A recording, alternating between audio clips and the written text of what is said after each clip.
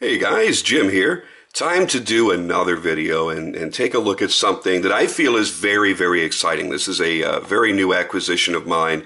I'm bumping it ahead of a lot of other videos that I have to get done because I've been playing with this ever since I got it. Pretty much carried it every single day. And everybody on Instagram is going nuts saying we need to see a video on it and see some real details. So I'm going to go ahead and do that now.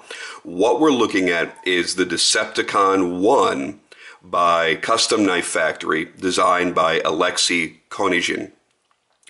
What you're looking at here is, in my opinion, a midtech masterpiece. This is a knife that when I first saw the custom, the original design, which was slightly different than this, but same basic concept, I went apeshit crazy. I had to have one. And as most of you know that have ever seen it and tried to get it, you realize that's never going to happen. It's pretty much impossible. I am working a deal right now to try to get a custom, but I don't know if that's going to go through or not. So when I found out that my buddy Mike over at Custom Knife Factory in Russia was going to be putting out a mid-tech version, I got excited. Now, I got a chance to see Mike, meet him in person at the Blade Show 2014, and that's when I got my asymmetric, also by the same designer. Alexei also designed this. I've already done a full video on this, and I've been really happy with it. This is a really nice knife, but this is a completely different league. It is substantial. When you feel this in the hand, it's pretty much like holding a bodega. So if you've ever handled a Todd Begg bodega, you felt the thickness, you felt the weight of Todd's work, then you're going to get a basic idea of what it's going to be like to hold this. Let me give you a couple of close-ups here as we begin to talk about it, and you'll see the intricate craftsmanship that goes into this. Now, it is a mid-tech knife, however, it doesn't look or feel or represent itself like a mid-tech. I'm telling you right now, this is as close to holding a $1,000 custom in your hands as you could imagine. Everything is just dead on perfect. We've seen a lot of makers come out with some really good mid-tech options for their custom work, and it never, if you hold it side by side with the true custom, it really doesn't compare all that well. It'll have the same basic idea, the same basic design, but there are things about it that are obviously going to be, easier to do and much less expensive in which to manufacture. This does not feel like an inexpensive option to a custom. It feels like you're holding a custom. Now, the way they're doing their production, mine is number 5 of the initial 30. So they're going to make 30 like this. Come on, focus. Thank you. They're going to make 30 like this, and then they're going to offer a run of 200. The original 30 are all spoken for as far as I know, but they are accepting emails to get on the list for the 200. So you want to go to FromRussiaWithKnives.com or CustomKnifeFactory.com, get a hold of Mike, and get on that list. Visit him on Instagram, which is just at Custom Knife Factory. Do what you got to do, because I'm telling you, I am blown away by the knife. The construction, the design, the action. This thing is just friggin' incredible. There's the lockup on it, by the way, before I forget to get to that, with a steel lock bar insert. So let's talk about the dimensions, because it's a little bigger than I think some people may be expecting. It's an 8 1/4 inch overall with a 4-inch blade. It is a big, full-size knife. It is very weighty. Let's give you that size comparison against what I was talking about. Put it up next to the bodega. Boom and boom. So you see, yeah, it's even bigger than a bodega. Bodega's not a really big knife, but it's got some size to it. It's got some thickness and some heft. And for those curious, up against another popular Russian knife, yes, my custom division Shirogorov, which I'm still madly in love with. And you see it's also quite a bit larger than that. You'll also notice that there's a wonderful ergonomic shape to it. It's got a nice curvature to the frame, and then of course the blade has a bit of a cant, and then it comes up to almost a banana-shaped blade, which I'm not usually a fan of. But on this knife, it just works. It's got like this, almost like an exotic car kind of feeling to the lines of it. Very, very cool. Let's get the other two guys out of the way here. And let's break down the knife. All right, so you're looking at all titanium, and this is not an inexpensively made thing. What you're looking at is a frame inside. So here you have your liners and your frame. That's also going to be what you're seeing back behind here and in here, coming up to the separate back spacer. So you've got your liners, which are all skeletonized, cut out, and running through. Then you have your back spacer, which is really wonderfully done as well. You've got an opening there for a lanyard if you choose to add one. Love how it drops down inside the frame. A lot like what Dustin Turpin does with the way it just kind of trails off and drops into the frame. And then the frames obviously come up here. They're skeletonized there, milled out very, very deeply on each side as it goes into, almost looks like the blade is part of it. It's really cool how they did that. Then you have the overlays of titanium, and that's what's coming up and around here. Give you a nice shot from the back to let you see how many segments and how many pieces there are. This is actually, the overlay is actually one piece, but they've milled it so deeply here it looks like they're sectioned and they're two different pieces. Obviously they're not, because you see there's no hardware attaching the overlay onto the frame. All the hardware is up here. So hardware back here is sandwiching everything together and holding in the back spacer. Another piece of hardware here holding everything together and into the back spacer. Then of course your pivot. And all the hardware is really clean and goes with the theme of the knife very, very nicely.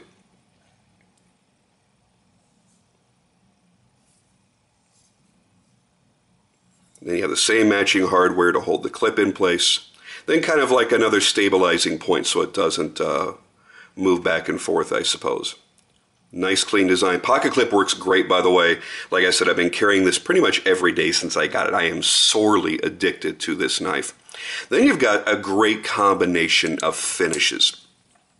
So you've got your dark, dark matte areas, and then they've gone across all the highlights, all the high areas, all the flats, and done a nice clean satin finish on them. And that allows you to catch the highlights and all of the angles that are actually on this knife. And I honestly think that without those little highlights, that you would lose some of the effectiveness of this design. They've skeletonized the flipper tab as well. Now for all this skeletonization, you would think that I'm holding a really lightweight knife. No, like I said, it weighs just about 7 ounces, just about the same thing as the Bodega does. But there's a lot of titanium here, and they didn't go thin. And that's one of the things I was a little bit worried about, because they're you're overlaying so many materials here that you would think that they're going to go really thin on everything so that it fit into the hand. What I got as a nice surprise was a thick, chunky knife. Well, this is like holding a Kirby Lambert. A thick, chunky knife that's got some serious substance to it. You know you're holding something very, very impressive when you've got it in your hand. Another thing I like is the finish work they chose to do. I don't know how to describe it. I've got to find an area that has it the best. Right here in the relief cut. It's almost like it's glittered. It is so wickedly cool, especially in the sunlight. It's a very rough orange peel finish. And they've done a great job finishing it. And again, satin highlights on the flats. Then it gets into the matte finishes down inside the milled grooves. I mean, everything about this was really well thought out. Love this top swedge. You've got a compound grind. If I had my way, I'd love to see this section here a little bit more pronounced. And honestly, if this were a fully hand-ground blade, it probably would be a little bit more pronounced. But it still looks great, looks fantastic. It's got a very aggressive overall profile. One of the things that I'm getting asked a lot is, how comfortable is it in the hands? How many hot spots are there? Because everything is flat, everything has an edge to it. and you have areas that stick out further than other areas to create this unique look. But how does it actually feel in the hand? I'll be honest with you, it does not feel bad. There's no real sharpness to it in my hand. They're really good about kind of hammering off all the contact points and flattening it off and making it feel good in the hand. Now, yes, you're going to get some edges back here. You're going to get some edges up here, especially right up around here. I mean, you're not really running your fingers up around that area too often, but yeah, there are actual corners here that you want to be mindful of. S35 VN steel, which is marked right here on the spine of the blade. Dun, dun, dun. And one of the interesting features, instead of having an internal stop pin or having, you know, a big giant stop pin back here or hammered into or press fit into the blade, what they've done, here are your stop pins. You do not see them because just like that Richard Rogers that I did back in June, yeah, it's kind of like this garage door thing where they're hidden when the knife is closed, and they retract into the frame to become hidden when the knife is open. So you really never see your stop pins. The action, oh my God, the action. Now I can't speak to the consistency of these knives because I'm only holding my knife. I'm only holding one example. If you were to run all 30 through your hands, maybe there's going to be some variances between the detent strengths and the smoothness in the action, which is fairly common in a mid-tech knife. They're not all going to be dead on. You know, even in a custom knife, you're never going to pick up two custom knives by any one maker and expect them to be exactly the same in their action. So I can't speak to that because that's one of the concerns, I'm sure, for somebody that looks at the price tag and goes, okay, this is $1,070 US. This is not an inexpensive knife. That actually puts it up in the price range mid-tech wise, just like the Bodega. So does it live up to something like that? Because a lot of people are going to have to sit down and go, okay, I'm going to drop $1,070 on a knife. That could put me into, actually, direct price from Todd Begg would have been a Lightning Strike carbon fiber Bodega. This was $950 direct price. You're not going to pay that. These days, you're going to pay $1,400, $1,500 for this because they don't make it anymore. But you have to kind of go apples to apples.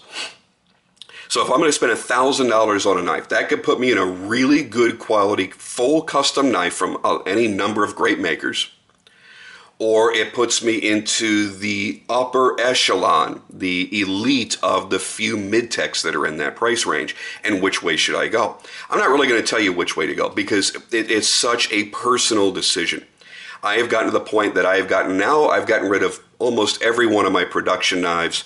I'm only keeping a handful of mid-tech knives. I've gotten rid of most everything except for my Bodegas. And now I've got this. And it's really, really changed my mind about what mid-tech can be. Now, if you're looking for a $500 mid-tech, there are some really great options out there. But you couldn't do that. At least I don't think. I don't believe that you could do something with this degree of detail, with all of this work, and offer it for $500. I just don't see how it's possible. You look at the $500 and $600 mid-techs that are out there, they're very basic. They're an all completely stone-wash knife. They're usually very plain handles or some CNC mill work that's been done in there. It's a very simple, basic pattern. And they keep a very basic finish on the blades. And they generally won't be compound ground blades. So I really think you're getting your money's worth by the numerous different finishes, the great grinds on the blade. It is a very sharp blade, by the way. All of this intricate work that's been done, all of the fitting, because you got to realize at some point, you know, human hands are going to have to come in contact with this and hand fit everything, hand set that lock, hand set that detent, which is a phenomenal detent, and do everything that's required to give you something that's this jaw-dropping. I have rarely had so much of an overwhelming response, in the positive anyway, to any one knife I've owned. Only a handful have really gotten people just totally fired up. And from the very first picture I posted of this, people were going, holy shit, this thing is incredible. And I'm going to tell you right now, from holding it in my own hands, I say the same thing. I'm still saying it. You know, and this is coming off the heels of my GTC arrival and some other really epic, really great knives. And I'm still completely blown away. This is one of my favorite knives. There's so much work that you can feel in this knife when you pick it up and when you handle it. So if you're worried about spending that kind of money and thinking, well, it's a midtech, well, it's made in Russia, they do some CNC work and they farm out some of the basic work to a CNC factory in China. I'm spending premium money that could get me into a custom. I'm really worried about how this thing, the fit and finish is going to be, how it's going to feel in the hand. Is it going to feel cheap and chintzy? No. Not that I would ever subject this to any kind of, you know, hardcore, serious, hard use. It has the feeling. I mean, it's like holding a Medford or a Direware or something in that range where you go, holy shit, this thing feels like a friggin' tank. It feels like it could take on the world. It really does. You know what? I liken this a lot to my Hobaks. This has a very Hoback feel in the way that it operates, the way that it, how stout it feels in the hand. Excuse me. I just don't know that it's something that anybody would use in the same manner. This is really going to be a collector's showpiece. It may be pocket jewelry. For me, you guys know me, I'm going to carry every knife I own, and if it doesn't get carried, I sell it. And if something arises and something's going to get cut that day, I just reach for whatever's in my pocket. I don't care if it's a $300 production knife or a $3,000 custom. They're made to cut, they're made to do shit. But I'm not purposefully going out there and doing stupid shit like prying open paint cans and shit. This is the kind of knife that if I know that I'm going somewhere and I've got to do, I don't know, God knows what, and it could be somewhat abusive on my knife, fuck no, I'm not going to carry this. I'm going to carry something that, you know what, if I chip the blade, not that big of a deal or something like that. This is one that I'm going to carry with me on a daily basis when I know I'm not doing crazy shit. Because, you know what, I'm a suburban dude. I don't really do a lot of crazy shit anyway. But this is a knife that instills within you the confidence that it could handle any task that you throw at it. So if you've had a concern, and you've looked at it and went, well, I think it's beautiful, I think it's a bitchin' design, but I don't know if the quality is there, I haven't sampled or handled any of their products, lose those concerns. You should not have those concerns. It is a substantial piece of titanium in the hands. I mean, just look at the construction of this thing. Look how meticulous all of that work is. And everything's clean. You don't see a nasty backside of the blade or lock face. Everything looks completely finished, inside and out. And that's the hallmark, as we know, of a good custom. We've all gotten customs we paid $600, $700, $800 for. That you're like, I can't believe the maker let it out of his shop like that. You know, it's all just raw, basic, chewed up steel in there. They didn't bother to finish it off. You know, and there's, you know, marks on the inside of the frames and shit because, well, nobody's going to see it. This is a knife that was well thought out and well executed all the way around. I do feel like I'm holding $1,000 worth of full custom in my hands. And this is why I'm going to continue to own more and more knives. As each knife comes out that they make, you're going to be seeing them on my channel because I'm excited about them. I think they are offering something wildly different and shit that you just can't get your hands on. And by the way, if you are a Shirogorov fan and you feel the need to pony up the bucks and get something like this, they do sell Shirogorovs, by the way. They're in Russia. They have access to this stuff. So you can go to FromRussiaWithKnives.com and buy your Shirogorovs through them. I'm not saying they're going to be the best possible prices, but really, there are no best possible prices anymore. That ship has long fucking sailed. That's gone. So, you know, get to know Mike. bullshit with him a little bit. Understand that English is not his first language, so be a little patient with that, but he's very articulate and he gets his point across very easily. He's a great guy. He's very friendly. He loves the knife community. He loves helping people out. And if there's any way he can get you a Shiro, he'll certainly do it. But focus on this. Oh my God.